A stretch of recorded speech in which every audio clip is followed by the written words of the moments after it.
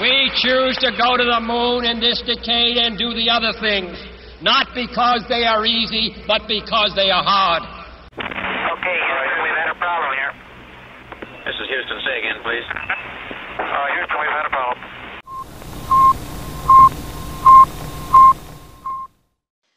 Welcome back to this COVIDeo edition of Space Junk Podcast. I am joined live from Northampton by the fabulous Dr. Thomas Cheney, who very recently achieved doctorhood. Thomas, it is so nice to be here chatting to you. How are you? How's it going? Well, thank you. I'm good. Getting a bit claustrophobic already, trapped in the house, but otherwise good. And it's always excellent to be able to talk space law with people. So I'm excited. Yes, it is good. Both Thomas and I had hoped to be in Vienna this week, but as it is, here we are meeting via Skype because unfortunately Zoom was down. So hopefully the quality is okay. We'll see. But Thomas, for the benefit of those who are not acquainted with you, what is it that you do? It can always be a bit of a challenge because I think space law doesn't quite cover it. Sort of space law and policy is to broaden out everything. But my new job title is actually lecturer in space governance at the Open University within their astrobiology OU research group, which only I say recently, I think it's about 6 months ago now, secured I can't quite remember the amount, but something like 8.7 million, might even be £9 million worth of Research England funding to explore the question of are we alone in the universe? And most of the team are scientists actually looking for life in the universe. But as a law and policy person, I'm focused on sort of the ins and outs of the Outer Space Treaty and the relevant space governance mechanisms, such as the planetary protection principles, to make sure that the scientific environment remains available to them to actually do stuff. Right. And it's fantastic. It's dream job. I was going to say, how is it being one sort of policy and law and governance person within a sea of scientists? In many ways, it's fantastic because if I have an answer about how does this work, or some of these questions are predicated, rely on a scientific understanding in order to have an answer for them. And I can go and speak to an actual scientist, or I'm reading a paper and I go, this doesn't make any sense to me, and I can have someone else to explain it to me. But in other ways, it's interesting the cultural differences between sort of a humanities-focused academic and the scientist academics in the way we approach different problems, and even the way we operate in terms of like writing papers. I've had to explain that having 16 co-authors is not normal for a lawyer. Yeah. It's a different situation. I often find that too, because I'm with the History and Philosophy of Science school within the Faculty of Science, rather, at the University of Sydney. But in my research, I kind of bridge the science side of things, the history and philosophy and sociology stuff, and then also law. And there's like these three different groups of people who, as you say, think in really different ways. And it's quite interesting to try to bridge that and understand what's going on all of these different levels, and then think about how to communicate that. It's a real challenge. And I think one of the learning points for me has been, came into this thing, we're all academics, we all work in more or less the same ways. No, it's very different sort of cultures of work and patterns and what have you. And I mean, like the current situation is a perfect example. Having to work from home has basically no impact on my research abilities whatsoever. But if you've been banned from the lab and your work is lab dependent, you're going to kind of struggle for the next couple of weeks. Right. Yeah, I think that's definitely a problem. Well, I just have been going through the process of getting my research ethics approved through my university so that I can actually go out and officially interview people for my sociological research. And unfortunately, my approval came through just about 20 minutes ago. This has been eagerly awaited for months and months. And yeah, it's really not great timing because I had hoped that it would come through while I was in Vienna and, I'd have all these people right there, ripe for the interviewing. But but we're getting better at using technology. Absolutely. So, shall we get on to space law? Absolutely. So the bit that we've chosen of the Outer Space Treaty to discuss, or rather I should say that Thomas has kindly agreed to share his expertise on, is a section of Article 9. And I'm going to read it out and then we'll throw to Thomas for his take. So the section says, states parties to the treaty shall pursue studies of outer space, including the moon and other celestial bodies, and conduct exploration of them so as to avoid their harmful contamination and also adverse changes in the environment of the Earth resulting from the introduction of extraterrestrial matter and, where necessary, shall adopt appropriate measures for this purpose. So, Thomas, what does that mean? Yeah, well, that's a really good question. and it's sort of unfortunately or fortunately, depending on how you want to approach it, it's not 100% clear. So in practice, how it's been applied and interpreted is what we call planetary protection. And there's two sort of angles to what we mean by when we say planetary protection. So there's forward contamination and backward contamination. So we're worried about sending terrestrial microbes or bacteria or what have you to other celestial bodies, particularly if areas of those celestial bodies have the potential to support life. So a practical example is on Mars, any area which has the potential for liquid water, and by potential, we do mean a particularly broad interpretation of the term potential, because we're being very cautious about how we do this. So, for example, when they made a discovery about the viability of liquid water on the Martian surface, and they therefore had to change the plans for the Mars rover to avoid those areas because it hadn't been sterilized sufficiently to go there. And there's a couple of reasons for these concerns. I mean, one is the sort of Star Trek Prime Directive concern of not wanting to do harm to any potential life that there might be. But then there's also the scientific concerns about contamination, i.e. if we introduce Earth-based life forms onto Mars, we in the future, when we discover life on Mars, we won't know whether that's actual Martian life or whether it was introduced terrestrial life. And go, we found life, but we don't know whether that actually means anything because it might have been off of curiosity, which is a problem. And while the planetary protection guidelines by Coast Guard don't go into things like chemical contamination, it is something that has been looked at in terms of the missions that have been sent, because in science you're always worried about the false positives. And I know that there have been concerns about, for example, with the Viking landers and some of the results it turned up. They're saying, well, again, is that a genuine result that they got, or is that a result of some sort of chemical contamination that was introduced because Viking wasn't clean enough?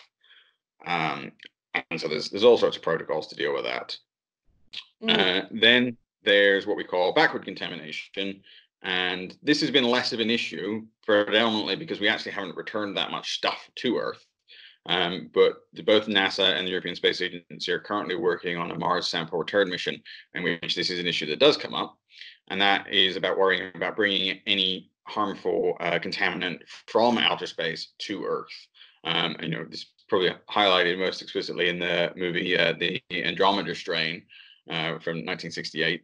In which the astronauts bring back a deadly virus that kills half of the population of the Earth, and obviously we don't want that. So we're concerned about that. And it's stuff like that. That's why the Apollo astronauts went into quarantine, because there was concern about, well, we don't know what they might be bringing back from the moon. And I've read differing accounts from doctors and biologists and what have you about whether those are realistic fears or not. But it's one of those things where it's probably best to be cautious. Part of the problem with the planetary protection guidelines is that they're exactly that. They're guidelines. While we can say that the planetary protection guidelines represent an implementation of Article 9 of the Outer Space Treaty, they actually don't have any binding force and have been established by an international scientific committee. So they're very highly regarded. People respect them and NASA and the European Space Agency and other organizations like that try to implement them. But as we've seen with both Elon Musk's launch of his Tesla and the Space IL mission to the moon, it's hard to implement these in terms of private actors because there's no legal obligation to do that. Even within the US, it's not part of the licensing process that they have to adhere to them. It's sort of recommended. It's good practice.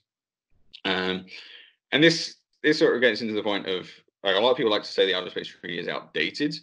I always reject that term. Now, without going into like theory of international law, it's really the central question here has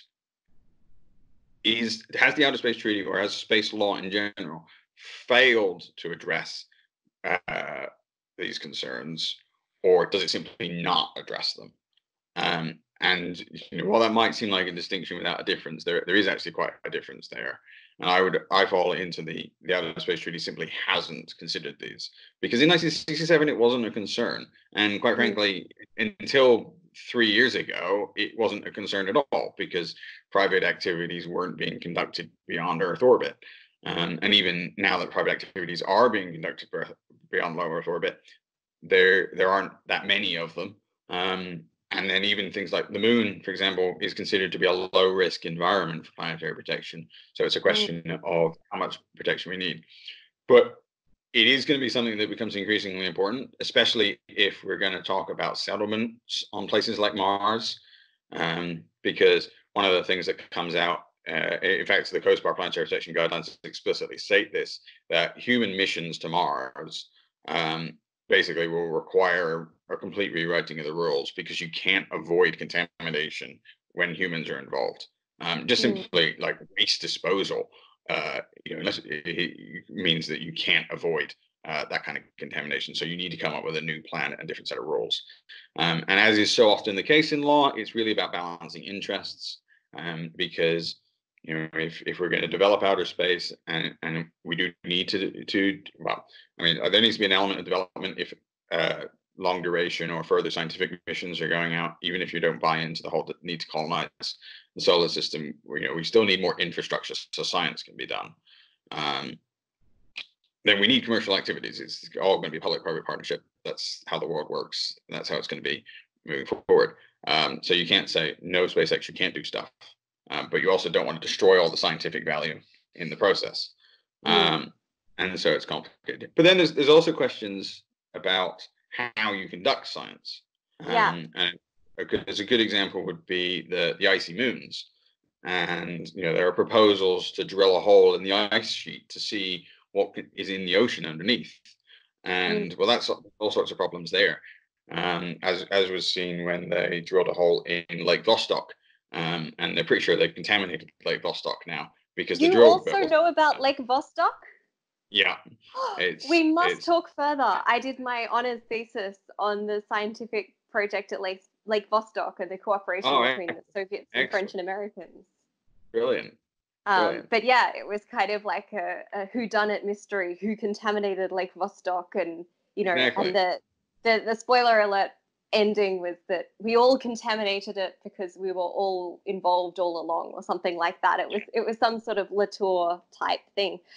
But yes, Lake Vostok. So this is this subglacial lake in Antarctica, massive lake, and we're pretty sure that in 2012, when it was penetrated, that it was contaminated, which is a big deal, because there was thought that this subglacial lake, which had been isolated from the rest of the world for a really long time, might contain life that would give us a clue to how life might look on Europa or other icy moons. But Europa's kind of like, I think the interesting thing for me about Lake Vostok was that there was a technological challenge, and I went and hung out with some people at JPL who were building the lander that was going to go into the lake originally before that fell apart and Russia did their own thing. But it's interesting to me that the failure there, if you want to call it that, was not a technological one, but a social one. It was, in the end, a sort of breakdown of relationships and trust and kind of cooperation. And I think that's really interesting. But then It makes me think with Europa, it's an even bigger challenge, really, isn't it? Well, and that's one of the reasons why the astrobiology group that I'm part of decided to have a governance person, because that was like the initial thing of like, why does an astrobiology research group need a space lawyer? And it's like exactly these sorts of things, because it's it's not necessarily a technological failure, but you say we need guidelines and ethical procedures in place to ensure that stuff is done in a way that's going to be least harmful. And I've been looking at other sort of ethical guidelines from other fields. I find the archaeology ethical guidelines to be quite interesting, because archaeologists are quite enthusiastic about this idea of not digging. And they have, they're sort of saying, like, there's a principle of you can only dig a site for the first time once. And once you've done a dig, you then have to, any future exploration of that site needs to be done in the context of previous archaeological expeditions. So if you're going to dig, you only do it if it's necessary to do so. You've exhausted all other non-invasive exploratory procedures, and you're certain that your excavation methods aren't going to damage the site. And I think that's those are principles that really should be taken into space. Yes, sure, we all want to drill a hole in Europa and put a submarine down there to see what's down there, but maybe we should wait 50 years to make sure that the technology that we're using is the best that it can be to ensure the pristine nature of the environment, because after all, its untouchedness is a large part of its scientific value. And so we don't want to ruin that. And it's a challenge, especially because you're trying to you're trying to coordinate multiple scientific groups from around the world, and that was a challenge before 2016, but over the last 4 years it's only become harder. Yeah. And I think as we've seen from the response to the current pandemic, the state of the international order is not good, and even in scientific cooperation. So it is genuinely a concern. But all we can do is sort of argue for best practices, and I think that maybe everyone's the private sector is a potentially a problem, but on the other hand, if we adopt sort of corporate social responsibility approaches to these things, then there may be an avenue that doesn't rely on governments to get the best practices adopted. You see that with like the space debris mitigation guidelines. You're getting a number of space companies to say we'll adhere to them even if we're not legally obliged to. Yeah. Now, obviously, the problem with that is that they can agree to sign up to the bits that they like rather than accepting all of it, but it's still better than nothing. True. I think people often make the assumption that a non-binding guideline is useless, but in international law, I think they've been proven to be quite effective in that they build norms of behavior. And as you say, it becomes a thing of like corporate social responsibility or international actor responsibility, where the public really starts to hold these entities to account. And that can be the specific public of sort of the space law community. But more broadly with companies like SpaceX and so on, it becomes a matter of the general public kind of saying, hey, you guys shouldn't be doing that. But it can go wrong. And I was wondering if you could talk us through, you mentioned the Tesla incident, and you also mentioned the tardigrades incident. I was wondering if you'd like to talk us through either or both of those and explain what the big deal was and kind of how it came about. Absolutely. I think I'll focus on the tardigrades, just it's fresher in everyone's mind. And so there's a few issues there. On the sort of like legal procedure side of the question, there's a number of questions about what are the reporting responsibilities, i.e., because it would seem that the fact that there were these tardigrades on the vehicle wasn't disclosed. But it's also not clear that there was an obligation, like a legal obligation, for them to disclose it either. So they may not have broken the law in that sense. So that's one of the potential issues. But then there's the question of, well, did there need to be any provisions if there weren't? Because the concern will have been, oh, you need to tell us what's on the payload. You didn't. But then there's the harmful contamination question. And well, was there any risk? Because under the current planetary protection guidelines, the moon is regarded as a low risk environment because effectively it's a dead desert. So you don't worry about harmful contamination because there isn't really anything to contaminate. And plus the fact that they say, well, tardigrades are hardy. They're not that hardy, and even if they were alive when they crashed onto the surface of the moon, they'll probably be dead by now. So again, what worry is there? So for me, it's sort of the procedural thing of the concern is the procedural thing of well, if this payload wasn't supposed to be there or nobody knew about it, then that's a problem, because how do you ensure, do we have to physically inspect everything that gets into space to make sure that you're telling us the truth? And that's a potential problem. I mean, we see that in the maritime sector of, I mean, most cargo containers are not inspected, and that's why, because you can't. There are just so many of them, and that's like the number one issue with smuggling.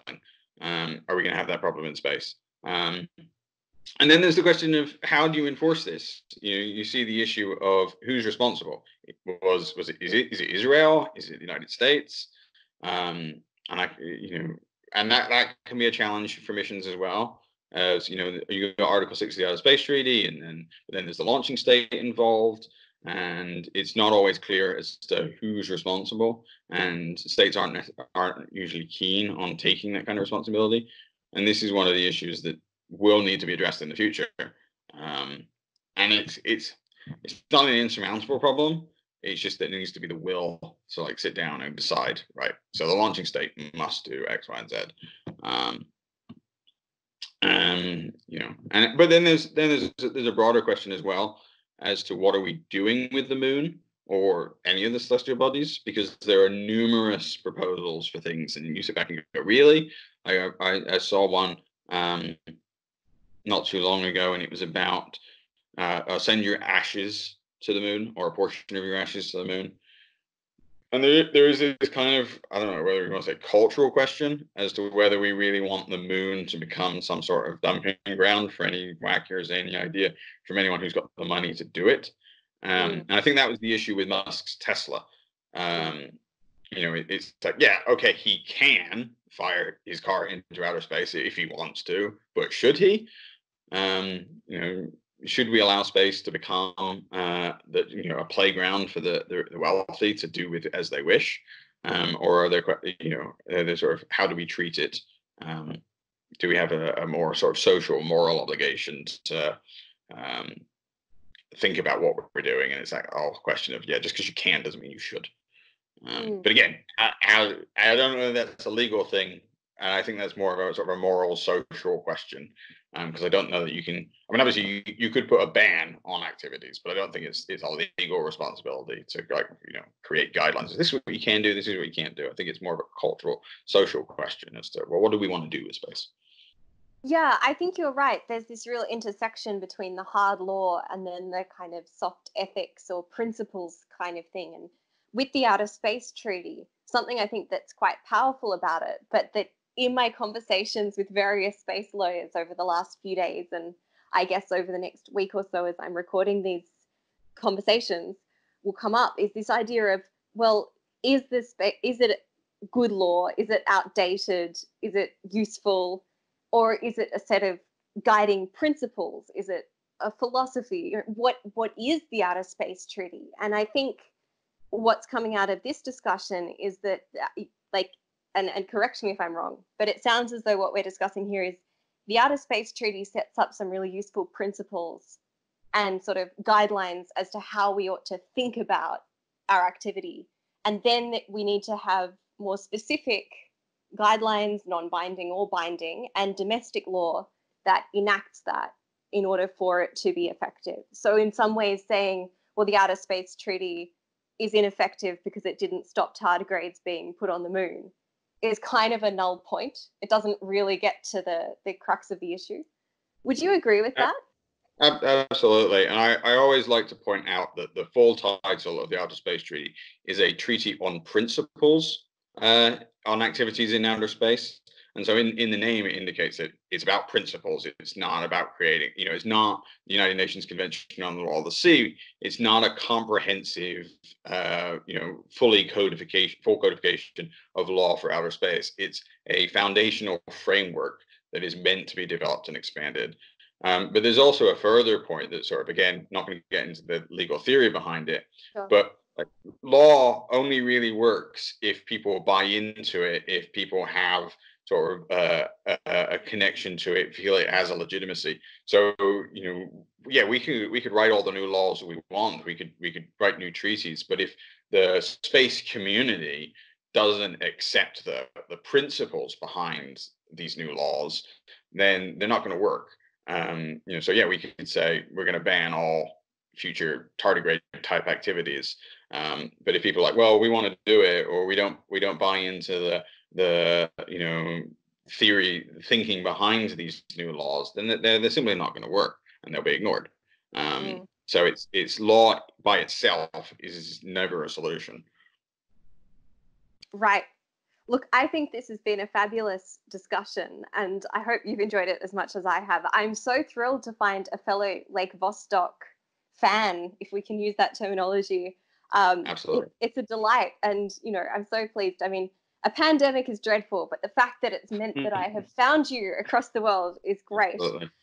Is there anything that you would want our viewers or listeners, if this goes in audio form as well, to go and Google, read, think about, look up, listen to over the next few weeks or in general? That's a good question. I think just read in general. Read broadly. Read. There's some excellent books on space history out there. I think one of my favorites is the Heavens and the Earth by Walter McDougall, which is a nice thick political history of the space age. But then there are other books like Dr. Gorman's Dr. Space Junk versus the Universe, which provides an excellent overview of many of these issues that we've talked about. But then also, read non-space books as well. Read the history of European colonialism and the origins of Western science, and think about politics and philosophy. Space isn't space itself might be a vacuum, but human activities in outer space don't operate in a vacuum, and we'll take all of our baggage from Earth into outer space. And so we need to understand what that baggage is. Agreed. Thank you so much, Thomas. It has been great to talk to you. Thank you. Absolutely.